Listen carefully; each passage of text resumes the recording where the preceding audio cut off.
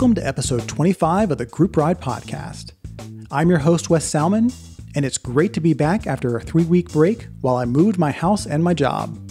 Today's show will be a series of short anecdotes and stories about my move to Southern California and what it means for my cycling experience. So clip in, riders, the Group Ride Podcast is rolling out.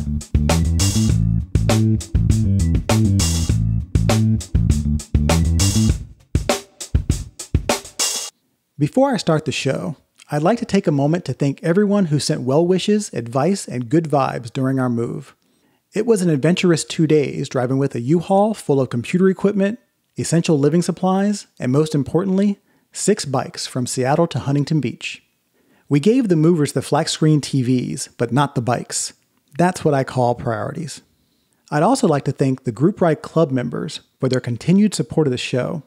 I'm a bit behind on sticker shipments, but now that we've settled in Huntington Beach, we'll get caught up. I'll also be working on a new logo and branding for the show for the next run of stickers and t-shirts. I'll post some ideas on Twitter when I have a few designs that I like.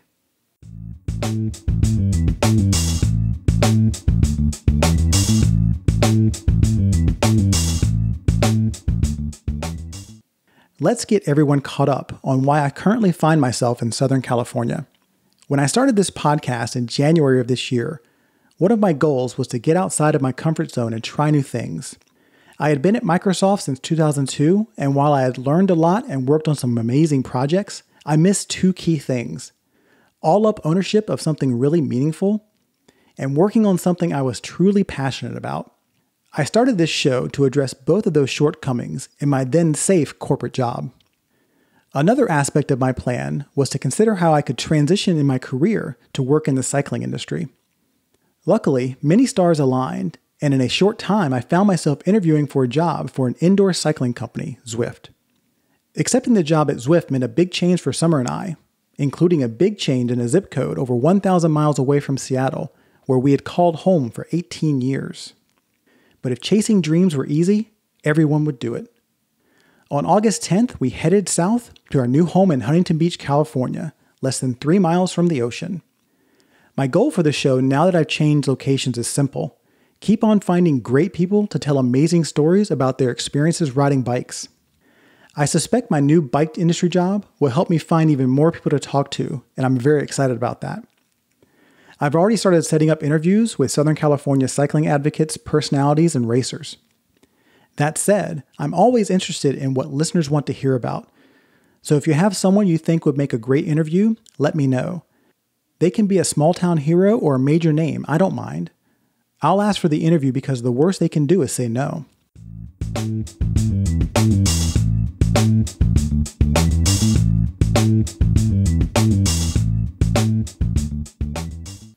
Less than 48 hours after pulling up to our new place, I found myself setting out for my first exploration ride. I spent a few hours on Sunday testing my bike commute from Huntington Beach to downtown Long Beach. I plotted out a few routes based on the known bike paths on Ride with GPS, and I headed out. I only missed one turn during the ride, which isn't bad since I was paying much less attention to my earbud and much more attention to all the new scenery. The bike lanes here are surprisingly wide in comparison to what I've typically experienced in Western Washington. This may be because it seems like everything down here is wide. I don't think there is more than a handful of roads in this area that have less than 2 lanes of travel in each direction. With wider roads and more lanes comes something else: speed. Speed limits here are very, very fast. So fast that even when I'm in my car, I find myself mistakenly driving too slow. Sadly, drivers around me are quick to let me know through horns, tailgating, and one-finger salutes. Granted, my experience on the road so far is hyper-localized, so I'll have to keep track of how this trend continues as I venture further from home. When I wasn't in a bike lane, I was on a dedicated bike path, specifically the bike path which is literally right on the beach. It is separated from pedestrian traffic with dedicated markings and signage to keep bikes on the bike path and pedestrians on the walking and running path. This works pretty well, but is not 100%, and I've already almost had a run-in with a dog and its inattentive owner. Even so, it doesn't feel nearly as crazy as the shared multi-use trails in Seattle. Riding on the beach is interesting for a few reasons. First, the wind. Even on a normal day, the wind is constantly blowing 10 miles an hour or more in any direction. I've gotten some amazing tailwind assists recently, but the headwinds can also be brutal. With the wind comes sand and salt. Longtime listener and former coworker Chris mentioned on Strava when I posted one of my rides that I was going to eat through chains from the sand and the salt. Wow, was he right. It took less than 2 weeks for my commuter bike chain to start showing rust, even though I haven't even ridden it in the rain. My office is close to the beach, but not right on the sand, so at the end of my commute, I have to get back on the roads and ride through downtown traffic. For the most part, this has been pretty easy because Long Beach is what some would call a lazy downtown. The amount of traffic during rush hour in downtown Long Beach in front of my office is less than you would typically see in front of the Chick-fil-A in Bellevue, Washington on a weekend. In addition to the light traffic, I also find myself splitting traffic more frequently since it's the norm here for motorcycles. Overall, the commuting to and from work has been pretty great. It's between 13 and 15 miles depending on my chosen route, and it's pan flat. Less than 300 feet of climbing for the entire route. I'm debating building up a belt drive single speed just for commuting. Not all of my rides have been commutes, however. Within a week of moving in, my wife and I went to the local cruiser shop and bought a matching pair of beach cruisers, complete with rear racks and front wire baskets. We took a test ride down to the water from our house, less than 3 miles from door to sand. We rode through a local protected wetlands area on asphalt and gravel and a 15-mile-an-hour headwind. Once we made it to the water, we turned onto the beach path and rode another 4 miles down the beach to the fancy mall in downtown Huntington Beach. We had some dinner and then rode home on the streets at a super easy pace. My wife loved it. All told, we rode over 13 miles and my wife didn't feel tired at all. It was certainly a different cycling experience than what she was used to. And it's at this point that I think I should mention something interesting. All of my riding in the Seattle area included aero helmets and tight Lycra. This was the norm, and when you saw someone on a bike that wasn't in the kit, they were the oddball. That was not at all the case here. In my bike kit and helmet, I'm the anomaly for sure. I'm the exception, not the rule.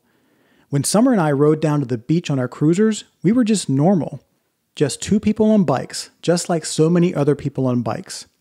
We were just pedaling for fun and transportation. She was even wearing flip-flops, and neither of us had a helmet on. Seeing so many people of all shapes, sizes, and backgrounds on a bike was eye-opening. There seems to be no preset definition for who you would see riding a bike, and this is very cool. After my first week of commuting and beach cruising, I managed to track down a moderately sized group ride led by the newly opened Specialized store in Costa Mesa.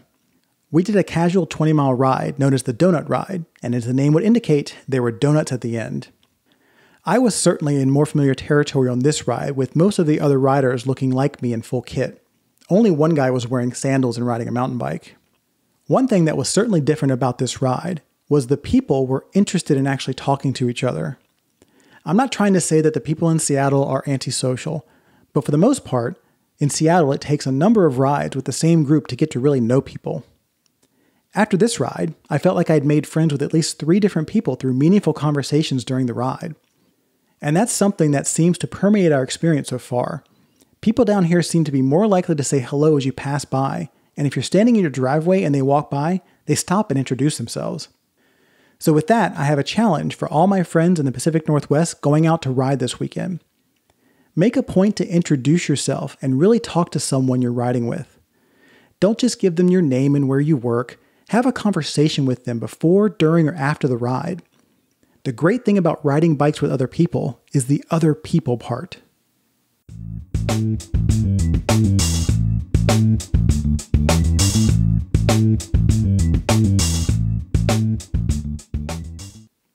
As I learn my way around the streets of Southern California, I also have to learn the specific California bike laws and customs.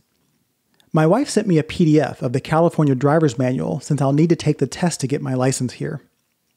I was pleased to see that one of the very first pages of the manual reminds drivers not to run over people on bikes.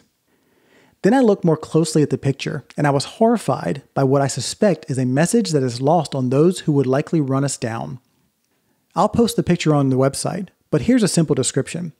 You have a smiling, middle-aged woman riding a flat bar bike with a nicely fit helmet on her head. Behind her, you have a clearly enlarged black Ford F-150 truck bearing down on her. The text of the picture is, "Share the road," followed by, "Big and small safety is for all."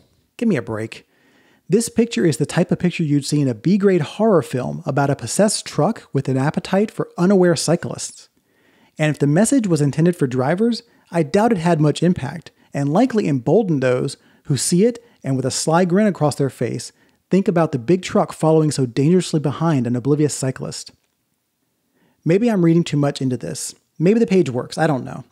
I do know that nothing about that image or the slogans made me feel safer on the roads. Once I got beyond that poorly done PSA, I started to dig into how the bike laws differed in California from what I was used to in Washington. Here are a few things I immediately took note of. Number 1. Cars are required to drive in the bike lane before they turn right. This means I need to expect cars all the time. When I read this, I was initially worried, but so far in practice, it hasn't been a real problem. Number 2. Cars are allowed to park in the bike lanes as long as the vehicle does not block a cyclist. What troubles me about this law is that who decides if I'm blocked? I suspect my opinion on if I'm blocked will differ from the bike lane parker. Number 3. Motorized bikes can use the bike lane. Now, I'm not sure what a motorized bike is in California, but I will note that just this morning on my way to work, a motorcycle was riding in the bike lane for more than a mile down the Pacific Coast Highway. It was one of those motorcycle/scooter types, and I suspect she was riding in the bike lane because she didn't feel comfortable riding at the posted 60-mile-an-hour speed limit, which most people were breaking anyway. Number 4. California has a 3-foot passing law, but hold your applause. It appears there's a caveat in this law that says that drivers can pass closer if they do so slowly and safely. So again I ask, who determines what's safe? I suspect the person on the bike does not really get a vote here. Number 5. Bike lane riding is required if a bike lane exists. Of course, the law comes with a standard disclaimer about being legal to leave the lane for a turn, avoiding debris, and for other safety reasons. But my guess is drivers are not likely to consider the nuance here when yelling at me to get out of their way. So that's just a taste of the differences that I can discern from a quick read of the driver's manual. So to summarize my experiences so far, roads are wider, including the bike lanes here. Speed limits are also high everywhere. Spandex and helmets are the exception, not the rule. Riding on the beach will eat your components quickly. And people seem more interested in being social on social group rides.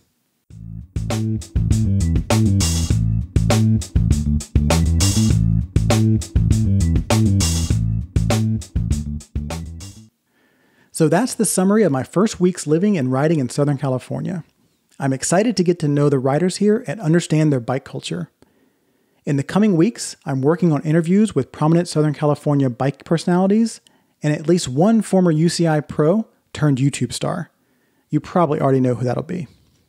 Make sure you follow the show on Twitter and Instagram at The Group Ride Pod and like our Facebook page found at The Group Ride Podcast. You can catch up on past shows by going to thegroupride.com, where you can also sign up for the Group Ride Club and the newsletter. And finally, if you have feedback for the show, I'd love to hear from you. You can email me at podcastfeedback@thegroupride.com. Thanks for listening to episode 25 of the Group Ride Podcast. I'm your host, Wes Salmon. See you on the next Group Ride.